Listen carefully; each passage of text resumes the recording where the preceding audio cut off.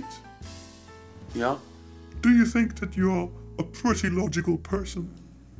Yeah? Would you say that you're more logical than 80 to 90% of people? Yeah? Well, that isn't a very logical answer, is it?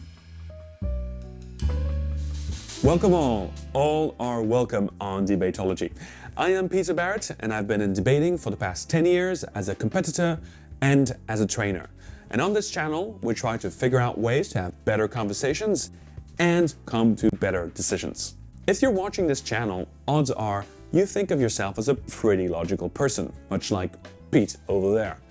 You think that you're right, others are wrong, and you want to convince them with the almighty power of logic.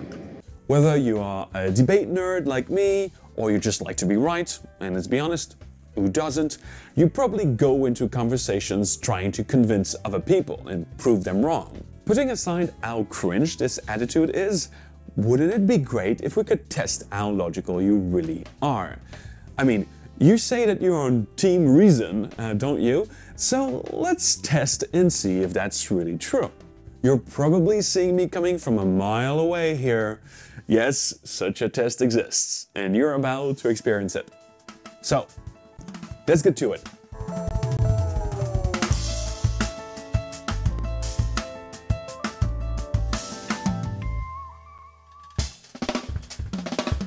Okay, there are 4 cards in front of you, from your left to your right. The first card is U, the second card is 7, the third card is B, and the last card is 2. U, 7, B, and 2. To make it easier for you, you can grab a piece of paper or write this sequence on your device. U, 7, B, 2. There is a very important logical rule you're going to test. So, here it is. All cards with a vowel on one side have an even number on the other side. According to you, which cards should you turn to verify the rule is true? U, 7, B, or 2? I really want you to think this through. Which card do you absolutely need to turn to verify the rule? All cards that have a vowel on one side have an even number on the other side. While you're thinking about it, a few words of discouragement. 80 to 90% of people fail when they take this task. In fact, since the late 1960s, when the task was first introduced in a scientific paper by another Peter Wason, 80 to 90% of people consistently failed this task. When this experiment was reproduced, changing for financial incentives, changing the words of the rule, changing the cards, recruiting expert people, every time everyone consistently failed. So, I can make a fair bet that, like me, the first time I took this task, you have picked the wrong cards. I could safely put money on the fact that you've chosen the card U and the number 2. By turning over the U card, you're expecting, rightly, to find an even number on the other side. But by turning over the 2 card, I'm sorry, but you're not verifying anything. You got this wrong. In fact, I got this wrong too. I felt so stupid the first time I took this task. It took me multiple explanations by multiple people to really unstuck my brain and understand why I didn't get it right. Assuming that you're smarter than me, here's why you got this wrong. Your brain is not logical. The rule we're trying to test here is if vowel, then even number. If vowel, then even number. So when you're turning over the U card, sure, you're testing the rule. But when you're turning over the 2 card, there could be a vowel or a consonant on the other side, because it does not imply if even number, then vowel. At this point, you're probably confused, so let me give you an example. If I said to you, all dogs have 4 legs, it doesn't imply that all 4-legged animals are dogs. Some are cats or sheep or horses. Well, you get my point. In fact, the only way to test a rule is to turn over the U card and the 7. As you know, when you're turning over the U card, you're expecting an even number on the other side. And when you're turning over the 7, you're expecting anything but a vowel. That's the point. You're testing the rule by the negative. This experiment is called the Wason Task. And whilst it was created more than 50 years ago, it is still used today broadly by scientists for groundbreaking research. You getting this task wrong, as I did, is so fascinating, as it begs many questions about our relationship to our cognition. I mean, it's scary, isn't it? I think of myself as a pretty logical person, and yet I got this completely wrong. How can I trust my brain to do anything? Having gone through this existential crisis, I've been looking for an answer. And let me tell you, it is beautiful. One of these answers you just wish were true, and when it ends up being true, it's like, Yes! while I have you at the maximum level of attention, it's the right time to tell you to subscribe and like this video for more debate science. It all starts with René Descartes. Descartes was a prominent scientist and mathematician of the 17th century. And one of his main ideas was dualism. The idea that you have a separation between the mind and body.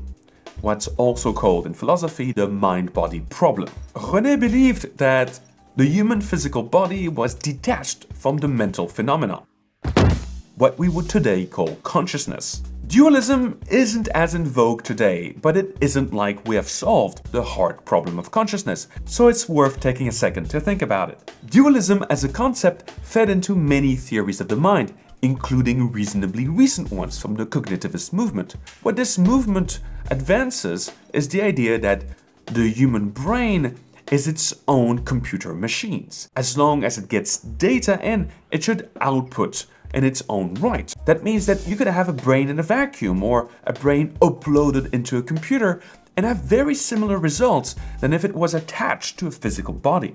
In other words, if you're able to find a solution to a problem as a result of discussions or dialogues, surely if we use this data involved in the discussion and give it to you in the first place, your brain should be able to figure out the problem by yourself. Multiple studies tested this theory using the Wason Task. What they did is that they asked people to individually give their best guess at the Wason Task.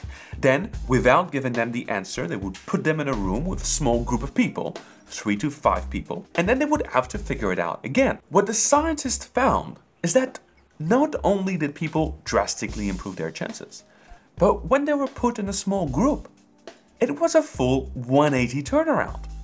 From 80 to 90% failure, it became an 80% success rate. Even more impressively, when groups were composed of people who all failed the Wason Task, when they were put in a small group, a majority of them were successful. That's 0% that transforms into a 50% success rate. It's just crazy. As a group, we are more logical than alone. That's just mind-blowing.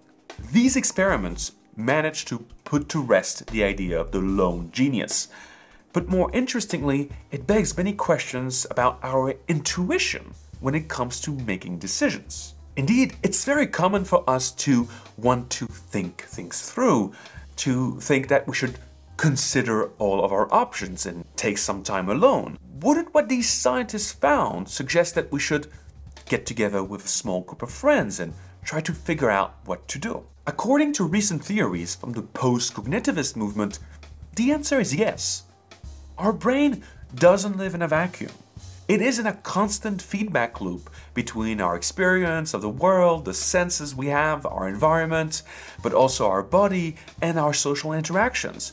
All of these things are helpful for our cognition. I think it would probably be surprising to only a few people that our brains aren't logical computing machines. But what are they? From René Descartes to the cognitivists and the post-cognitivist movements, scientists have tried to figure out the answer, and some recent theories are really interesting. According to Hugo Mercier and Dan Sperber, two cognitive scientists, our brain's relationship to reason is that we form arguments that support our a priori positions in order to confront them in a social context to come to better decisions. That is called the argumentative theory of reason. This theory of reason correlates extremely well with other research ideas, from confirmation bias to our susceptibility to fake news, or even the information bubbles. The idea is that when we're alone, by ourselves, being reinforced by others with the same opinion, we cannot function cognitively. Indeed, we are very much maladapted to only be surrounded with people who think like us. So, to put it simply, you are not logical, but we are. I really like the way Tom Stafford, a cognitive scientist out of the University of Sheffield, puts it: the truth wins. In a group, the truth wins. I thought that the answer was beautiful. How can you be more logical? How can you reason better? Debate. But it isn't as easy as it sounds. Obviously, we can all think of terrible debates we've been involved in where people at the end of it were just even more entrenched in their original ideas. So how can we have more productive discussions? Well, that will be on for next time on Debatology. I really want to thank Tom Stafford and his colleagues at the DailyBot research project. Their work was a great inspiration for this video. I really hope I can have them over once for a longer discussion. I try very hard to source everything I tell you on this show, so check out in the description below. The debate is open in the comments. Please contribute in good faith and good spirit. Every day, I work with organizations to change behaviors, improve critical thinking, or business ethics. If these topics interest you, you can check out my personal website, phsbarrett.com, and I'll see you next time on Debatology.